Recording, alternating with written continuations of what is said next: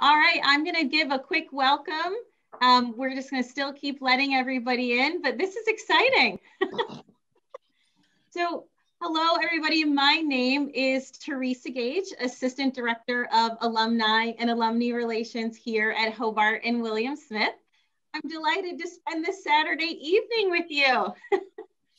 And my quick look into this crowd and our registrations, we have some couples doing a date night.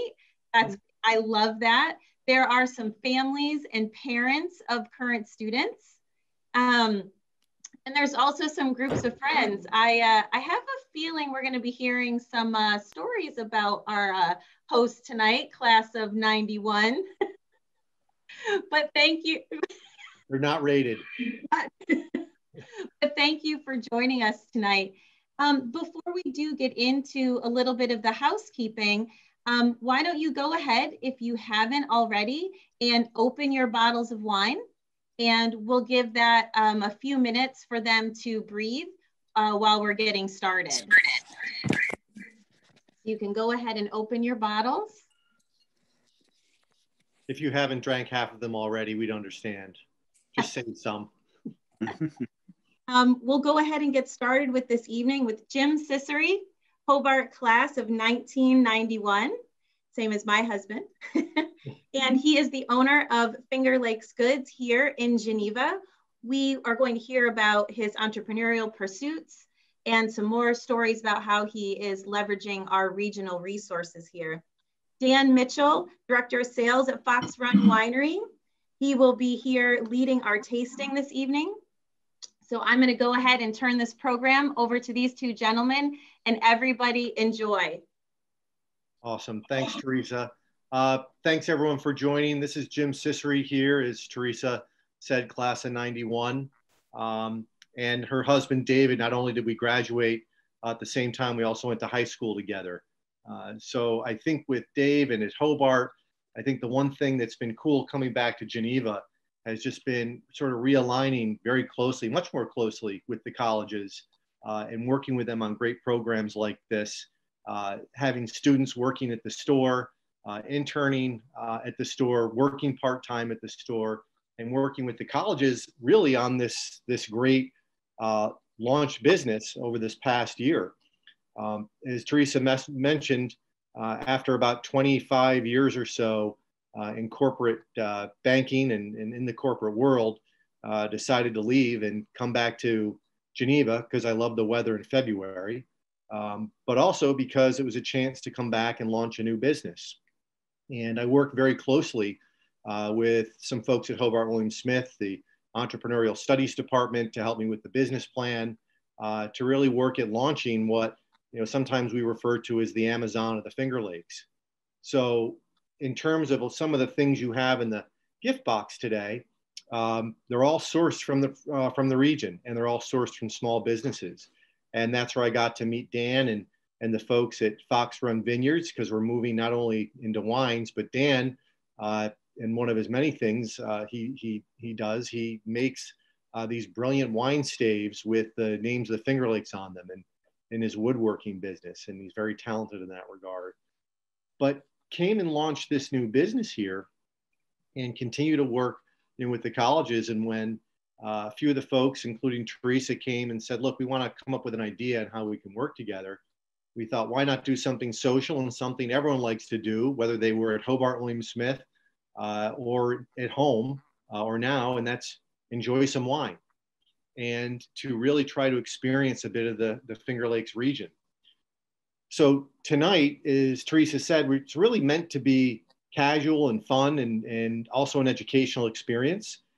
So the tasting itself, as you'll hear from Dan, who I'll introduce in a minute, he's going to give a little bit of history on wines here in the Finger Lakes, certainly about how wine is made, and in particular, the two vintages of which we'll be trying later on. And we'll see who finishes their bottle by the end of the program. There might be an award for that. I actually think we might have a few, more than one winner.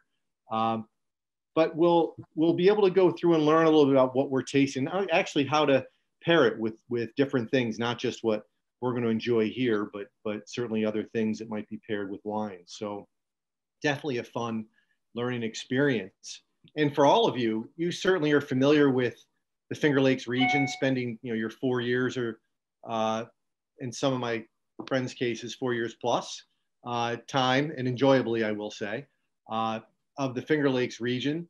And one of the cool things to recognize about this region is it's actually one of the top wine regions in the country, especially over the last 10, 15 years. It hosts more than 120 wineries and is actually the biggest producer of wine in New York State, if not the country, second only to Napa Valley. And it's a beautiful region where some grapes in particular thrive, like the Riesling, one of which we'll have this evening, Chardonnays, Pinot Gris, and others. And I think what you'll find is, as you explore this wine, hopefully it opens the door to not only explore more wines from Fox Run, but more wines from the region. Just shifting it over a little bit into the wine tasting itself and introducing Dan. Dan is part of Fox Run Vineyards. They actually have been producing estate wines since 1989, and they have been doing these virtual wine tastings quite a bit. Dan has been at the forefront of that, as he is a key part of Fox Run, been there since 2004, and he's responsible for all their distribution of the wines and doing these terrific wine tastings. He's a fountain of knowledge, as you will hear as we go throughout the program. So Dan and I are probably going to chat. He'll do most of the talking, thankfully, from this point forward. I may interject a few things here or there. But as Teresa said, we want to open this up to anyone who has any questions. All you need to do is either raise your hand, unmute, or send us a little chat and we'll recognize you. And as Teresa said, please, let's treat this as a little bit of a networking event too. I love the fact we have people from the 70s, 80s, 90s, in the last 2000s and parents on this call or on this Zoom. I can't think of a better way for folks to share a little bit of their time at Hobart William Smith and say where they're from and the year that they were with. And if you have a story, tell the story for sure. Just keep it clean, I guess, as it's being recorded, as Teresa said. So having said that, looking forward to enjoying this with everyone. And Dan, please take it away. Thanks, Jim. Appreciate that. One quick thing off the bat, I want to correct real quick about what Jim said. I think he meant to say that the Finger Lakes as a whole are home to closer to 220 wineries. 220, that's right. Yep. So among the 11 lakes of the Finger Lakes, we've got well over 200 wineries and now 80 plus, if not 90 plus on Seneca Lake alone. So I'm going to make an assumption right off the bat that all of you are fairly familiar with the Finger Lakes and have spent time there. Maybe some of the parents in our group have spent a little less time there as they've dropped the kids on and off. Probably some of you dropped the kids off and took right off and went right back home. Kids are at college, I'm going to head home. But if you spend some time in the Finger Lakes, hopefully you've gotten to know some of the wineries and tasted some of the wines. So as I said, the Finger Lakes as a whole is comprised of 11 lakes that span across the middle of the state, glacially formed lakes. The last of those glaciers moved through the region about 12,500 years ago. And the glaciers and what they did to the region are the main reason that we grow grapevines here. So they did something really unique in the Finger Lakes. They changed the direction of the water flow of all of upstate New York. So the last glacial movement that came through the region a little over 12,500 years ago, that sheet of ice was a mile thick as it came through the region. It went down to right about the Pennsylvania border, and Jim's popped up my handy visual here. So that ice sheet came down from Canada, went down to just about the Pennsylvania border at the south end of the image you're seeing there. And as it receded, it did the final gouging out of the lakes. And when it melted, it filled up those lakes. But what it did to the land is it left very high hills to the southern Finger Lakes. If you've been down to Watkins Glen and to Ithaca and seen the very high gorges and those beautiful trails that run through there, you can recall that the southern Finger Lakes are very, very steep and hilly, while the northern Finger Lakes, where HWS is, are very low-lying areas. that glacier pushed all this land up high to the southern Finger Lakes, and as it moved north, it carved it out. When that glacier melted, it left pretty much everything in the screen that you're looking at here underwater for several thousands of years. Lake Ontario used to have a very large V in it that literally cut New York State in half. If you can see in the upper left-hand corner there where Irondequoit Bay is in Rochester, if you go southeast from Irondequoit Bay, down those high hills along the 390 corridor, down to Watkins Glen and back up through Leatherstocking country over to Mexico, New York, that's where a very large V had, a body of water shaped like a V had really cut New York State in half, made for very fertile farming ground, which now is a majority of what that land does. But since those high hills are in the south and low-lying ground to the north, a Finger Lake, by definition, feeds in the south and drains in the north. That it absolutely reversed the water flow of the land that was here before that last glacier came through. So all 11 lakes feed in the south and drain in the north. It's the reason that things like Onondaga aren't a Finger Lake, and the small ponds like Juanita and Lamoka aren't Finger Lakes. The one exception being Keuka Lake, the Y-shaped lake there, feeds in the south and in the north in Branchport and only drains in the north. So the water in Keuka Lake literally travels both north and south before it drains in the north end of the lake. Extremely unique body of water. So underwater currents, you had all of this land you're looking at was underwater for several thousands of years. Underwater currents are very good at mixing up your soil types. So you hear a lot about soil when you talk about wines and wine regions. In very small plots of land, the farm at Fox Run Vineyards is a 100-acre plot of land. We have a tremendous amount of soil diversity on just our 100-acre plot. We have slate, silt, clay, sand, alternating layers of sand and clay in some regions. So we plant all of our grape varieties in multiple soil types. So depending on the hydrology of the growing season, the amount of rainfall we get different aspects to our fruit. If it's a very wet year, the Riesling in the slate is going to be quite a bit different than the Riesling in the sand. So soil diversity is one of our big strengths in the Finger Lakes, and influence of the body of water. So Seneca Lake, as you know, very large body of water, about 38 miles long, about 2.5 miles wide at its widest point, just shy of 650 feet deep. Only once in the 20th century did the entire surface area of the lake freeze. Virtually never happens. So what this does is it moderates the temperatures on the surrounding hillsides and gives us warm breezes off the shore in the fall when the air temperatures dropped quickly, and cool breezes off the shore in the spring when the air temperatures come up quickly, which keeps the buds from coming out too early. So those are the protections we get from the body of water. Same reason they plant on the riverbanks in Europe, Long Island, Niagara Escarpment, other regions where there are bodies of water is influence of that body of water. So that is a brief snapshot of the geology, the history behind the geology of the Finger Lakes, and part of what makes it a truly unique area for grape growing. Jim, you look like you have a question. I'm muted, which most people will probably appreciate, but I always have a question there, Dan. So I guess, and I know you're going to talk a little bit about other things in terms of the region itself, but I think in terms of how the region was formed, I'm just curious if there are other regions that would create, that were similarly formed, that would create a similar sort of wine growing experience and produce a similar sort of wine to that of the Finger Lakes. And even one more step, what would you deem the opposite, right? So if you were to look at the opposite of this region where wine's produced, where would that be? Well, you know, somewhere very hot and dry is probably the opposite. I mean, even within the U.S., Napa and Sonoma are pretty polar opposites to what we have in the Finger Lakes, while there is some overlap in grape varieties produced.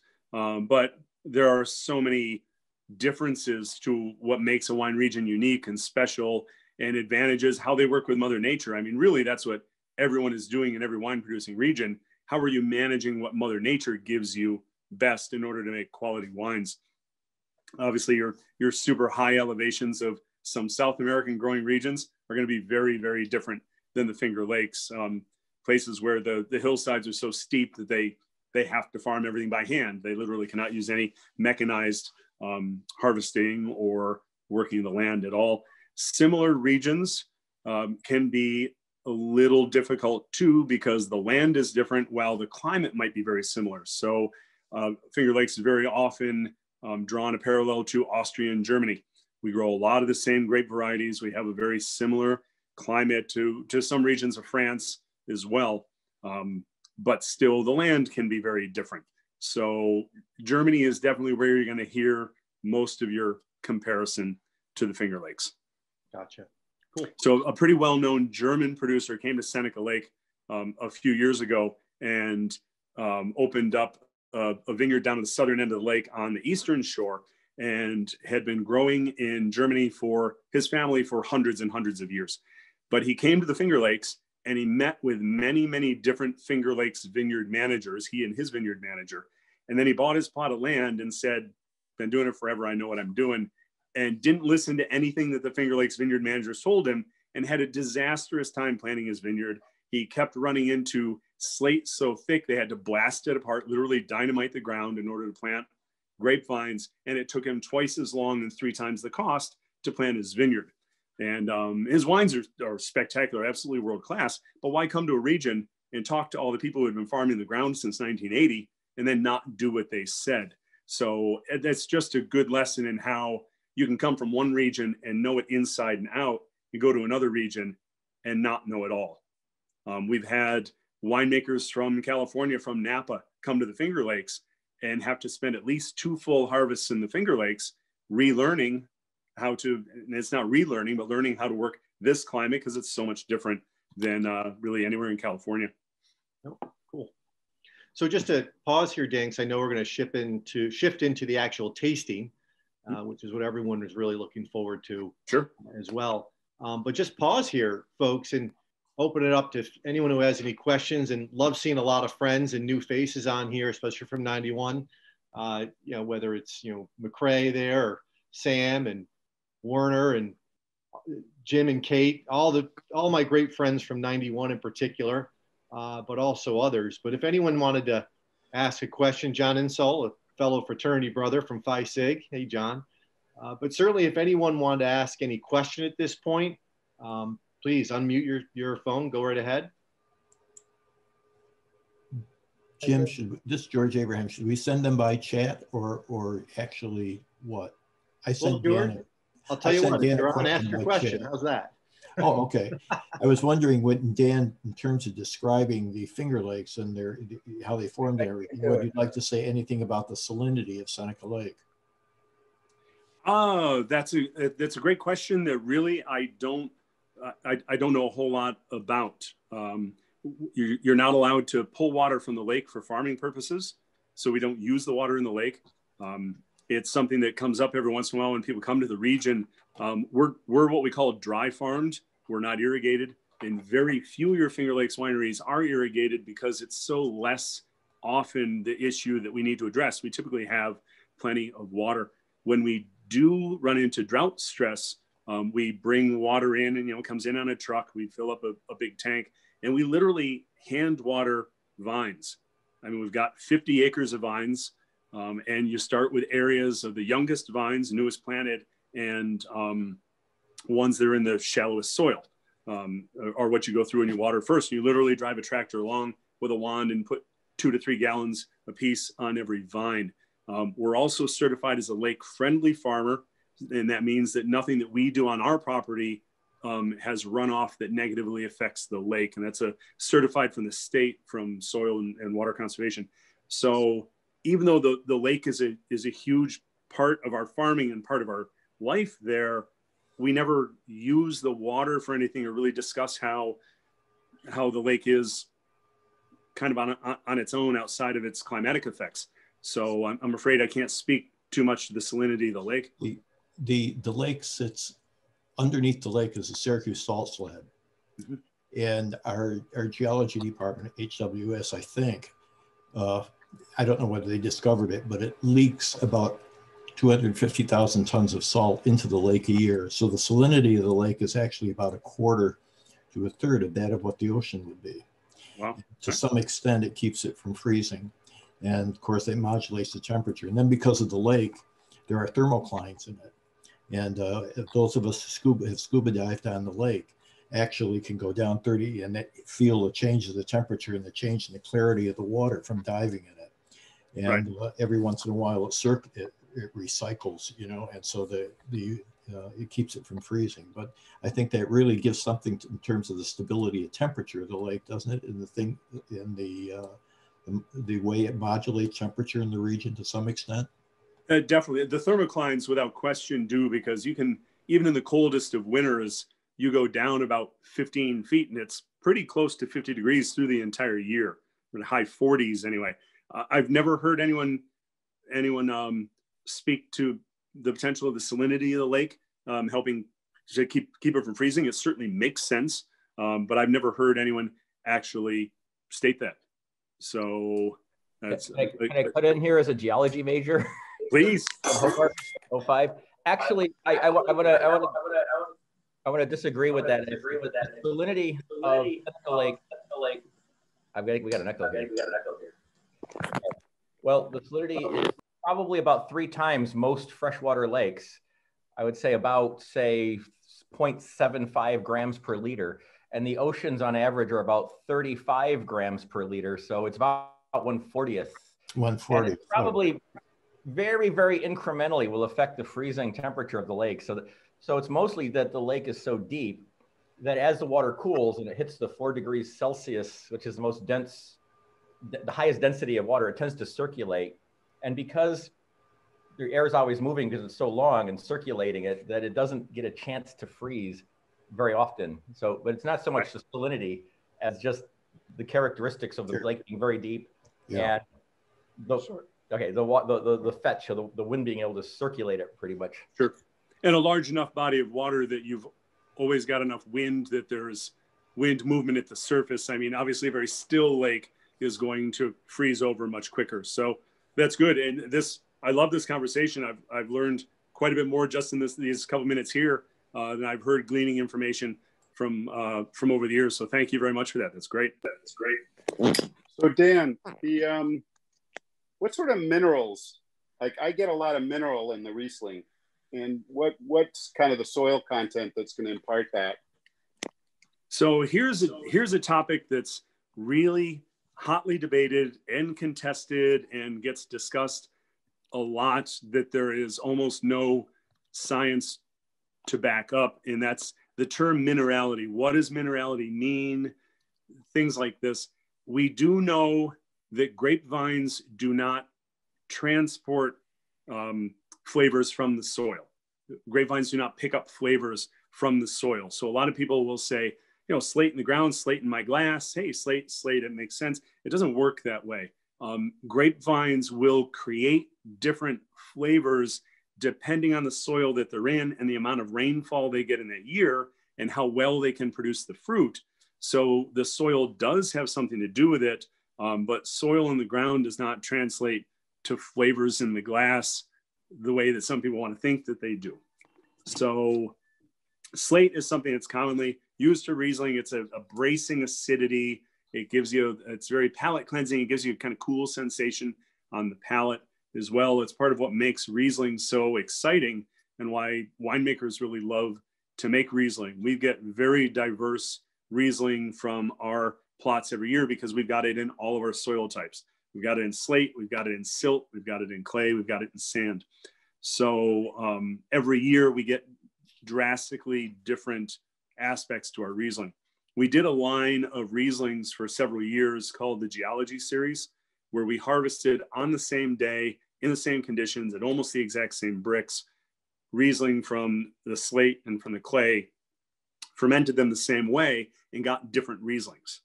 And it was a bit, our winemaker is very much a science-based winemaker, and he wanted to kind of break down all of this minerality, this terroir, all of this. He's not as big of a proponent of terroir as having a huge effect on the wine, because he says, you know, great winemakers or bad winemakers can screw up great fruit. Like a winemaker has almost an unlimited amount of decisions that the winemaker can make. They're going to steer that wine in a different direction. So while terroir is part of it, the winemaking certainly has a lot to do with it as well. So slates or minerality is a tricky one, especially right now. It's come up a lot recently in the last you know, 6 months to a year. You can find a ton of articles out there about minerality, and it's, you know, it's a kind of a hot topic at the moment, really. So do you blend from the different soil types generally? You just blend it all together, or well, not generally blended all together, but so we have more Riesling planted than any other grape variety, which is probably true for most Finger Lakes wineries. Of your 200 plus Finger Lakes wineries, I think all but 2 make at least one style of Riesling. We have made up to 11 Rieslings in one vintage before at Fox Run Vineyards.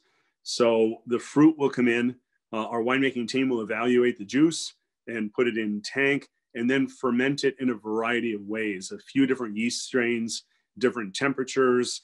They will stop, some of them will stop the fermentation very early and keep a lot of sweetness in the juice so they can use it as a blending component, so they don't have to add sugar. If they wanted a Riesling to be a touch sweeter later, they can just add juice that's a little bit sweeter. And then the winemakers would start paring down the Rieslings from there. They'll find their reserve Riesling, if there is one. Then they'll find, you know, obviously their single vineyard Rieslings. Then they'll do the dry Riesling. And then the balance of everything else will end up in the semi-dry Riesling, which is our largest production Riesling. So Dan, why don't we do this, Dan, and everyone? We're about 30 minutes in, and I know that I'm ready to have a drink. And actually, I've cheated. I've had a couple, but I mean a couple of sips. So why don't we get started with the first wine? There are 3 or 4 questions asked from some folks. We'll introduce those in a bit as well. Okay. But let's get to one of the tastings. Sure. So Riesling, as I mentioned, is kind of king in the Finger Lakes for vinifera, for European grape varieties. Pretty much everyone makes a Riesling. It is probably most wineries' #1 selling wine. Although at Fox Run Vineyards, ours happens to be the unoaked Chardonnay is our #1 selling wine. Kind of unique. And we have a variety of Rieslings at Fox Run that run from absolutely bone dry, no discernible residual sugar, and that's about 0.4 grams per liter of sugar is the threshold for what you can taste the sweetness, right up through dessert wine sweet. We don't do a late harvest, but we do some Alsace style, German style Rieslings that are much sweeter with lower alcohol. So there is a Riesling out there for every taste. For the most part, if someone says they don't like Riesling, I say you haven't found the Riesling that you like. There's a difference between the two because it's very diverse wine and very good food pairing wine.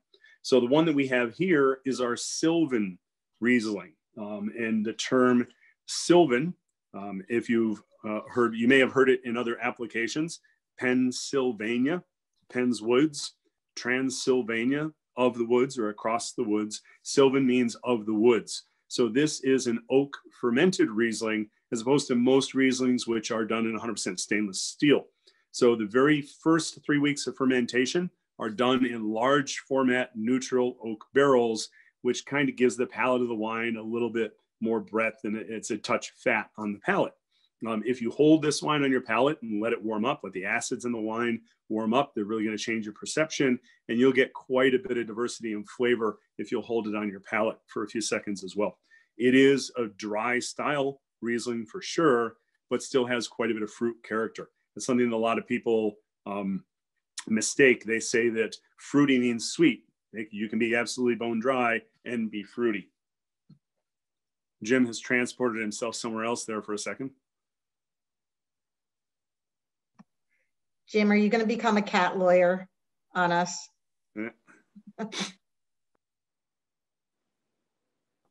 I don't know, Sam, you're right. I am not a cat and I am not a storefront. So what are the general thoughts about the Riesling? I know a lot of people steer away from Rieslings because they assume they're always sweet. In reality, the majority of the Rieslings in the world, produced in the world, are dry. The ones that are mass produced, widely distributed, and very easy to find tend to be sweeter style Riesling. So you kind of have to go searching for the drier styles. So any thoughts or questions about the Riesling?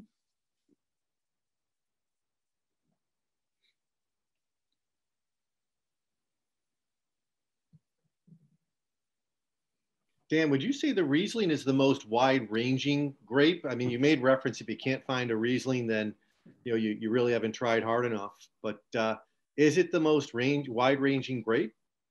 I feel without question, and I think most winemakers would agree, with that as well. The only other grape variety where you have almost as much expanse from dry to sweet in a finished product is Gewürztraminer, but Gewürztraminer has completely different flavors and characters, and it's very polarizing wine, and it's something different altogether. Winemakers love to make Riesling. It shows their style and their skill very, very well. You can't hide anything, especially in a dry Riesling. You can't hide anything in there.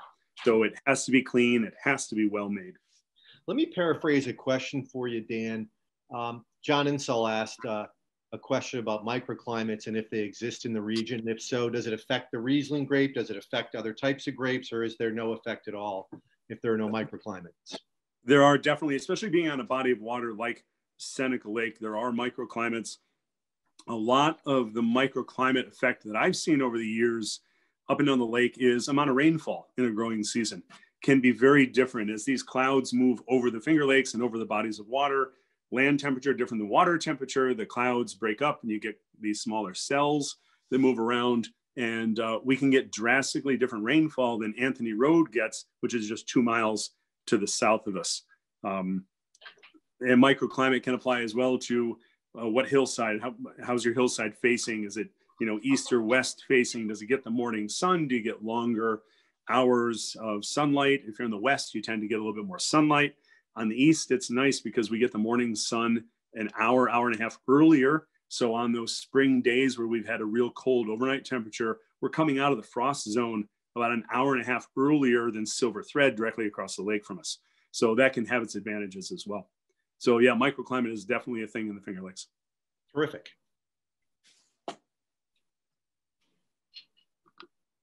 Have another question there? On your bottle, you said you have an unorthodox way of approaching Riesling. What do you mean by that? I'm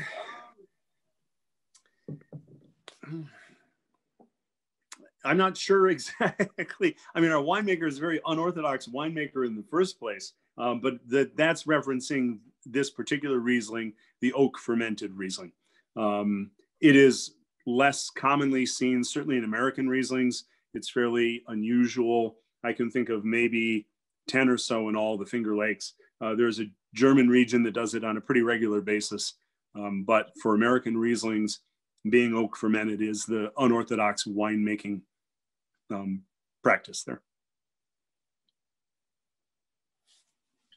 So Dan, in terms of what we have here from a pairing perspective, maybe chat a little bit about what Rieslings typically pair with, what they don't pair with very well, and maybe if there's something with regard to what we have here, chat a little bit about how the wine affects what it is that we're going to nosh on a little bit. Sure. So Rieslings inherently loads and loads of acidity, and being from a cool climate, you have loads of acidity as well. So grapes start out the growing season very, very high in tartaric acid. Mother Nature converts that tartaric acid to sugar as the growing season goes on. In a cool climate like this, we end up with a moderate sugar level. So in Rieslings, it might be 19 to 21 Brix, 19 to 21% sugar. You go to a very warm region, and their sugar levels tend to be much higher because Mother Nature has given them tons of sun, and she's converted all of that tartaric acid into sugar. I was out in Temecula a few years ago and got a chance to chat with a winemaker and taste through some Rieslings that were in fermentation. And he said, well, I don't really care for this Riesling. It only came in at 24 Brix. And I practically dropped my glass and spit my wine out. But always knowing that a winemaker knows far more about it than I do, I waited until I got back to my car and I called Peter Bell and I said, what's going on here? And he said, that winemaker's not wrong. It's just an indicator that they probably shouldn't do Riesling in that area there in that hot climate. They need to get to 24, 25 Brix to hit full flavor development. In a cool climate where we have drastic difference between our daytime temperatures and our overnight lows, it advances flavor development while keeping loads of acidity in the fruit. So we can make world-class Rieslings at 18 Brix. You would never see Riesling in the Finger Lakes at 22 and a half or up would be really unheard of. So that's, I forget now where I started with that, but that's with Rieslings. huge amount of diversity in styles and winemaker styles, but for the most part across the region, we're looking for about, 19 to 21 bricks at harvest in these wines. Cool. So for pairing, acidity is where that was. We got loads. Mother Nature leaves us with loads and loads of acidity, which is great for food pairing. Acid cleanses your palate, cleans off things that are fat and rich, and gets you ready for your next bite of food. So cheeses, obviously cheeses, butter dishes, some meats that are just naturally a little fat on the palate and savory. Nicely done, Jim. Are going to work are going to work well with Riesling. Super dynamic food pairing wine. There are even some examples of Rieslings that you could have with beef dishes. If it's an Asian beef dish, a stir fry, something like that with beef, certainly would go very well with Riesling. So Dan, when we're trying this Asiago cheese crisp, for example, right? And we taste the wine, what's happening basically to the palate as we do this? And how do you think, or how does this in particular, this crisp or anything affect the palate in the wine? And why is it important to pair with certain things like crisp or meats or cheeses? Right. Again, wine and cheese is a pairing that everyone loves to do, and it makes sense. And most people like to have wine with their cheese. In the strictest rules of food and wine pairing, they're supposed to complement each other, right? Is your best pairing. It's very rare to find a cheese that complements the wine. It's almost always one directional, where your wine is helping your cheese experience and not going the other way around. So while everyone does it, we love to do it, it's not in the best, not the strictest guideline of a great food and wine pairing. In the world of food and wine pairings, 80% of your food and wine pairings work just fine. 10% are outstanding, where you have that complementary nature, and 10% are bad food and wine pairings and things you don't want to do again.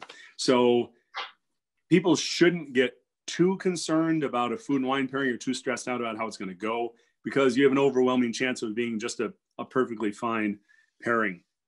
Here you've got just a touch of heat in these, just a little bit of hint of spice, which Riesling is always great at counteracting a little bit of spice in food. But one of your classic pairings is something with some heat to it. You want a little bit sweeter style. You want a semi-dry, medium sweet Riesling to go with it. Sweetness counteracts heat. Perfect. And I'll tell you, in sort of preparing for this and deciding what else we should include, the cheese crisp I just tried with this certainly did open up the wine for me quite a bit and alter the taste nicely, I thought. I got a lot of suggestions about what it is we should be pairing with or could have been pairing with. And so as I'm sort of thinking about this, one of the folks asked, hey, we know Cam's Pizza. What kind of cheese? Is this the sort of cheese that'll go with this wine? I mean, and a lot of folks would certainly recognize that. Current and past alike, Cam's has been certainly a mainstay for folks, usually late night, maybe after the holiday or sideshow or any of the other places, or even during the day if they're on wanting to escape the saga or something. So actually just at lunch today, I burned the roof of my mouth on a slice of Cam's Pizza. Just today. No, that's terrific. So good. So Dan, while we're doing this, just another question that came from the floor, and then we can just move it forward a little bit here. But just about climate change and the impact on growing grapes here. Cheryl Heineman, or Cheryl Allen, good friend from 91, asked the question: has climate change affected the wine here, and how? Yeah, definitely. Anyone who doesn't believe in climate change should go to a grape growers convention, and you will run into just a absolute unanimous crowd of people that can give you stories about how things have changed quite a bit for us. So being a cooler climate and shorter growing season region, a little bit higher temperatures and some changes through the growing season are not going to be where we see as much of an effect. If anything, that might put us in a better position to expand to maybe plant more Syrah or things that need more heat and a longer growing season. At the moment, very little Syrah grown in Finger Lakes. Where we do see an issue is inconsistency in our winters. So we need grapevines need to shut down. They need to hit a dormant temperature, and they need to stay that cold for quite a while in order to be protected in the spring when it's time to wake up. If we don't get a long enough and cold enough winter, they don't develop the winter hardiness that we need to ensure a safe spring and coming out of those temperatures. So some grape varieties where we have really seen that is with Merlot quite a bit. And we're not a region known for Merlot anyway, but it does have a flaw to it in that in the spring, when you get probably 2 to 3 days of temperatures that start to get up into the 50s, you get soft tissue. You get, it starts to get soft and get susceptible to winter damage in just 2 to 3 days. And then you get a cold snap and you kill your Merlot vines. Cabernet Sauvignon probably takes 7 to 10 days of that steady temperature of 50 degrees or above to get that kind of soft tissue. So we lose Merlot at a rate that's probably, 5 times higher than we lose Cab Sauv, because we're not getting, enough winter, a long enough winter, or we're getting warm snaps in the middle of the winter. Dan, one of the things, and also suggested here, and that's a terrific answer, Cheryl, hopefully that nailed it for you. Very informative for sure. I saw one of the things in the comments about what doesn't pair well with wine. And one thing's for sure, and many of you will recognize this, some of you won't in the more recent years, but anyone who basically was here in the 70s, early 80s, mid 80s, the Twin Oaks doesn't pair well with wine. The Twin Oaks is a famed watering hole just now where the Hobart and William Smith sign is. Today, welcome you to the campus, beautiful sign, but the oak sat there for years, and lots of folks would go and enjoy probably not wines there. I know growing up, just a quick side story, I actually had my first drink there, my first beer there, and I was in 8th grade. So they definitely like to serve them young there. Anyway, Dan, I saw that from Scott Mason, and I already had the picture up there because figured I'd have a way to interject it at some point, but Scott, you set it up perfectly. And I see someone says he and a wife. By the way, there. John Insall and his wife met there. How cool is that?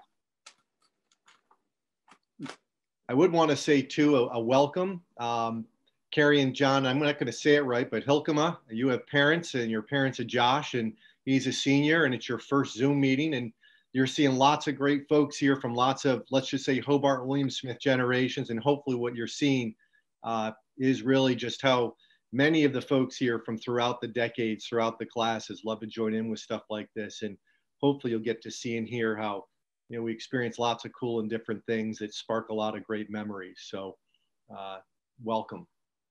Okay, Dan, do we want to shift over to the next one? What you can do real quick before you abandon your Riesling is you can try it with the pepperoni as well. Oh. While you've got a few options in front of you, always nice when you got a couple wines and a few options in front of you, is to try to gauge what you feel is a good or a bad food and wine pairing.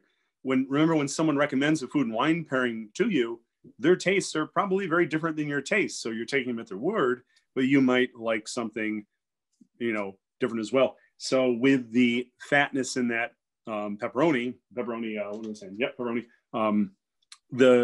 The acidity in the Riesling is going to help clean that off the palate as well. So probably the Riesling would pair just fine with both of those. Our next wine, the Lemberger, a dry red wine, is going to go with the pepperoni. The Lemberger probably would go with all 3 of these options. It's one of the nice things about cool climate reds being that they are lower in alcohol. So since we have less sugar at harvest, that lower bricks, we have less byproduct, which is alcohol. So a lot of your cool climate reds come in at about 12 to 13, maybe 13.5% alcohol, but you don't get 14s and 15s out of reds out of a cool climate.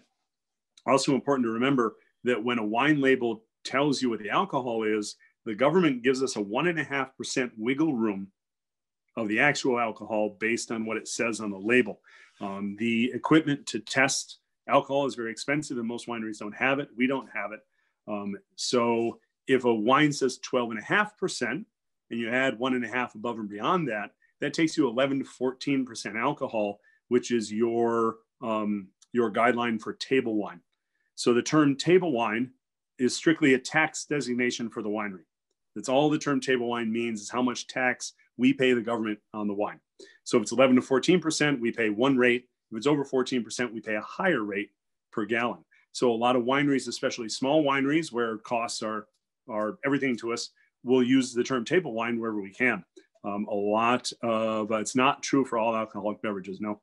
A lot of, your California wineries won't use the term table wine because they're charging you $40, $50, $90, $100 for a cab. And someone would say, Cadillac economy car? Well, this doesn't make any sense. And chances are they're above 14% alcohol anyway.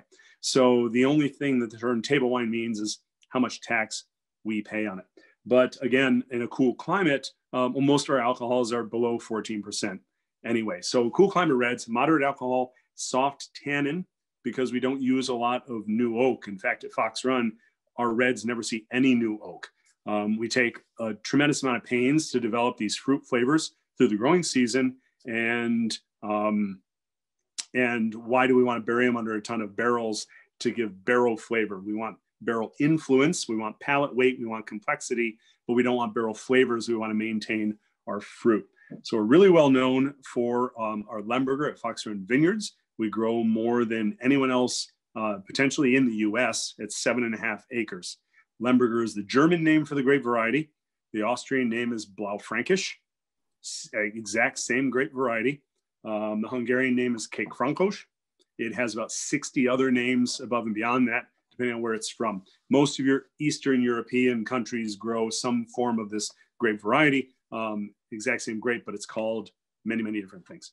Lemberger is known for a distinct black pepper character, same thing that gives Zinfandel and Syrah their black pepper character is in Lemberger. It's a component that's right in the skins of the grape. And actually, if you pull it off the vine and macerate a grape in your teeth, macerate the skins, you can taste the black pepper right off the vine as well. So that black pepper makes for a really some unique food pairing options as well.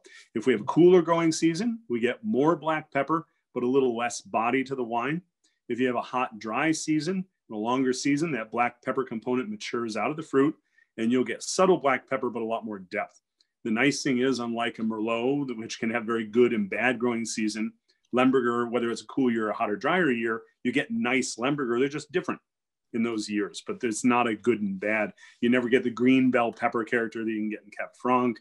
You don't get, some of these other things in a cooler or wetter year. And it ages like a champ too. We're still opening 01s and 02s now that age absolutely beautifully.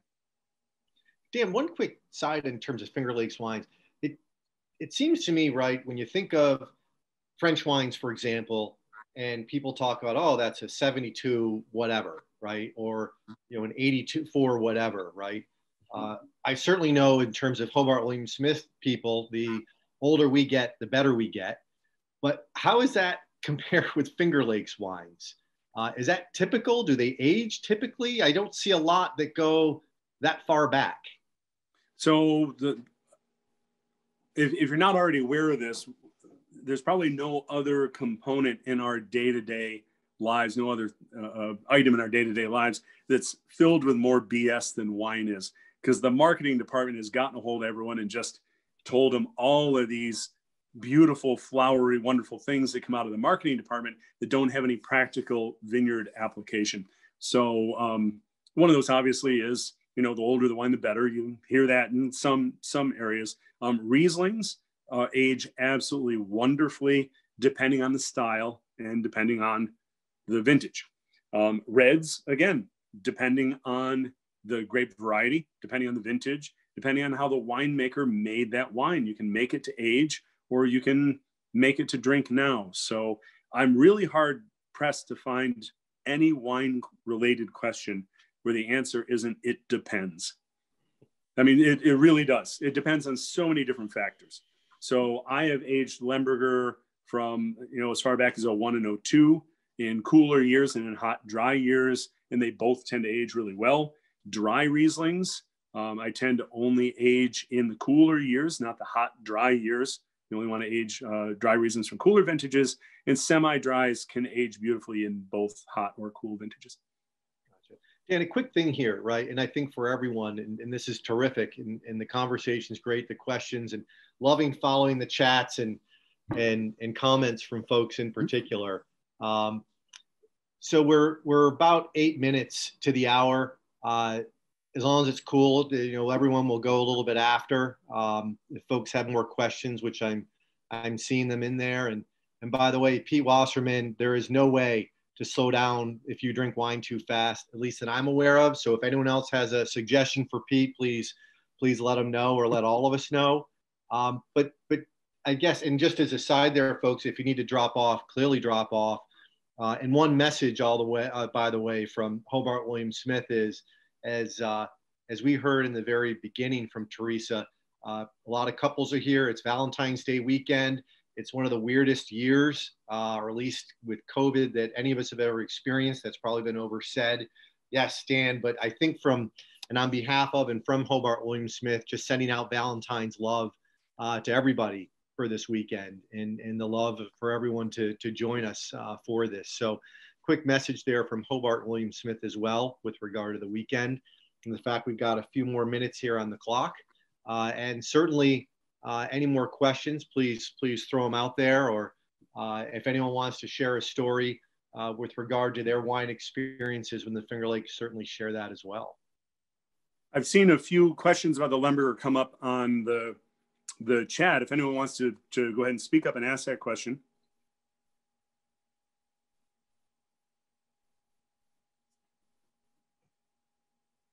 Bueller? If any unmuted person wants to speak up and ask. Yeah, we're unmuted. Go ahead. Speak. I'll ask the question. Among all your beautiful reds, why did you choose the Lemberger tonight? It's a pretty diverse food pairing wine, and one that I think needs more awareness and attention. And again, one that we're really well known for at Fox Run. It's 7.5 acres of estate grown Lemberger. We grow close to 2 acres more than anyone else in the Finger Lakes. And the only other area where they grow much in the United States is in Washington State. They grow quite a bit as well. So it's always, I've had several years where in the New York City metro market, my Lemberger is pretty much every year, actually come to think of it, every year since 2010 that we've been in the metro New York City market, my Lemberger outsells my Rieslings in that market. So really unique for a Finger Lakes winery to have, in fact, the last couple of years, my Cab Sauv outsold my Rieslings as well. So it's just nice to show. A lot of people have, you know, preconceived notions about Finger Lakes Reds or Cool Climate Reds in general. It's just nice to show them, you know, real strong wine that we're well known for. Now this is, it's interesting because as you might hear from my accent, I'm French. And when I first tasted the Lemberger in the Finger Lakes quite a few years ago, I could not drink it. And this is yours is the first Lemberger that I truly like. I mean, it's the first time I actually really like it. There's not too much mushroom. It's not too peaty, you know, literally, which is what some of those were. And no, this one is really a very balanced wine. I love it. I'm surprised. I have to admit. I gotta say, she doesn't like the peaty scotches either, the peaty whiskey. Right. And I have another motto for the Finger Lakes wines. We're ready. We're ready, yes. Yes, and we are. And we are. Yes, yes. Thank you so much. Also bear in mind that, you know, when we produce wines, we're dealing with Mother Nature. It takes her a long time to teach her lessons, and she's very ruthless when she does. So it can take a producer 10, 12 years to really dial in how to learn their plot of land, what clone they've got in it, their soils, and learn how to work all of these things. So it does take quite a bit of time to learn how to do these things. Hi. Yes, sir.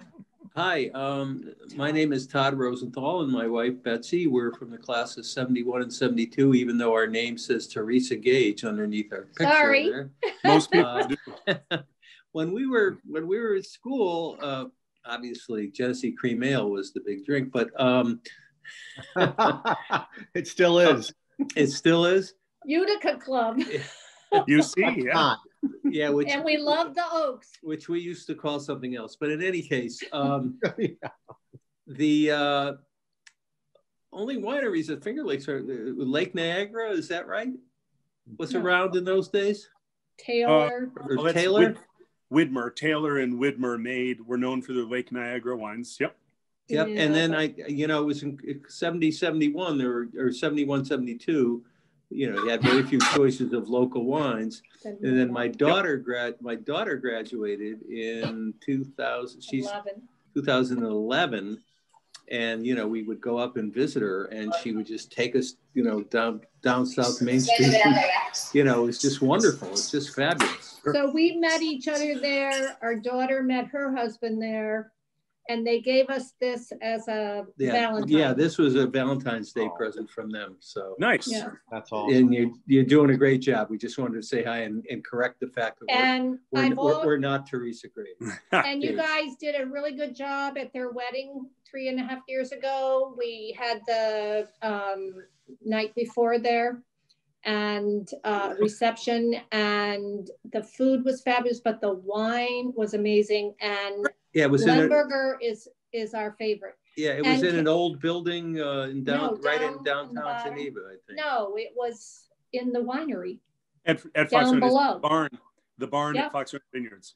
Yep. Oh, yeah, it was great. But barn was built in 1867. Yeah, can people from out of state get the, I know my daughter and her husband live in DC, and they get the wine sent to them, like if they're signed up?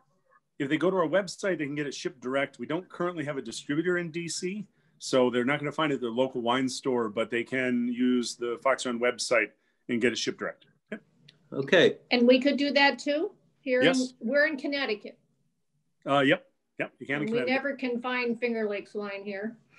Yeah, and well, you've Dr. Frank does pretty well in Connecticut. Red Newt does pretty well in Connecticut. There are a few that do okay there, but not many.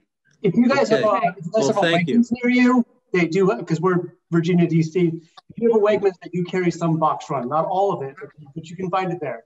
Yes, the Wegmans in Virginia, off 95 south of DC, they've got quite a bit of. They got some. Mostly, what I've seen there is like Salmon Run from Dr. Frank, but there's some Finger Lakes wines in that Wegmans. Yeah, pretty much system wide. Anywhere a Wegmans sells wine, you can find Fox Run in it because they do their own distribution. We don't have to have a distributor in, DC. The Wegmans trucks take it from one warehouse to another. Hey, Dan, we're in New Hampshire. I have a freshman daughter. Do you know if you're in with the New Hampshire distributors and New Hampshire liquor stores? Because we have this weird sort of state monopoly on the sales of wine. Yep, you do. It's in weird is one descriptor for it. We have a couple of Finger Lakes wineries that do really well in New Hampshire. Dr. Frank, it's one of their largest markets outside of New York State. I was never able to get FaceTime with the board in New Hampshire, and it kind of fell off my radar, especially in the last year and change. So I know that you can get some, but again, the largest presence of any Finger Lakes winery in New Hampshire, I'm pretty sure, is Dr. Frank. Thank you. This is great. So we're just at the top of the hour here, and there are lots of other great questions here. And I think people, as the wine is settling in, the alcohol level, I'm going to suggest, might be north of that 12% there, Dan. Maybe it's just me. Well, take a look. I should state that on ours, since we distribute these wines in Europe, where they don't allow the wiggle room in alcohol, ours are labeled with the actual alcohol. So when you go to your store, if you see the number, the alcohol percentage on a bottle, end in a 0.0 or a 0.5, there may be a pretty good chance that that's a wiggle room alcohol. If you see it end in, if you pick up the back of the Silvan, it says 12.3. If it ends in anything other than 0.0 or 0.5, they've probably had it analyzed and figured out the actual alcohol for that wine. Didn't know that. That's actually fascinating. It's a best guess. I mean, you can't, like this one says 13 and it is 13 because sometimes that's just where it ends up. How much do you sell to Europe? Not a ton, but it's nice to be available. And Europeans actually really like Finger Lakes wine. Europeans don't like California wine. It is too high in alcohol. It's overripe. It's concentrated. It's you know, a ton of barrel use. There's not many European analogs for a lot of California style of winemaking. So we're in a collective with a few other Finger Lakes wineries, and we might send pre-COVID, you know, in 2018, 2019, 17, 18, 19, between us and a few other Finger Lakes wineries, we were probably sending 3 containers a year to Northern Europe mostly. So maybe may I add something here? Every time I go to Europe, I bring Finger Lakes wine as presents to everybody. And people are first amazed, surprised, because they've never heard of it. And then they always love it. Great. Always appreciate it. Yeah, yeah. I got an opportunity 2 to 3 years ago to pour our Lemberger and 3 other Finger Lakes wineries Lembergers at the Austrian Wine Festival, where they were doing a focus tasting on Blaufränkisch, of course, is what they call it. And we were absolutely flooded. It was a 2-hour tasting, and I couldn't step away from a bottle of wine for 2 full hours because no one had ever known in New York they grew the grape variety, let alone a chance to taste. We had 16 of them on the table, and we were swamped for 2 straight hours. So Europeans are pretty fascinated and complimentary of Finger Lakes wines. So Dan and everyone. Sorry, anybody who knows anything about the history of wine in Europe knows that the grapes in Europe are mostly coming from originally from New York State. Well, the rootstock anyway. Yeah. The rootstock, yeah. Yep. Yeah, exactly. And this is something that's a little known fact. And when you explain this to people in Europe, that actually this comes from New York, yes. Right. It's a nice little thing to add. So do they roll their eyes a little bit when they hear that? Look, I know we're at the end here, Dan, and just to say thank you, but what I want to do before we sort of brought this thing to a close is raise a glass, not only to you, Dan, and thanking you for this, but also to all of my friends, new friends here on the call from Hobart William Smith, to thank you for joining, to toast 2021 and to each other, and to not only having more of these, but at some point, let's also do this together, hopefully here in beautiful Geneva in the campus of Hobart William Smith. So cheers to everyone. Cheers. Thank you.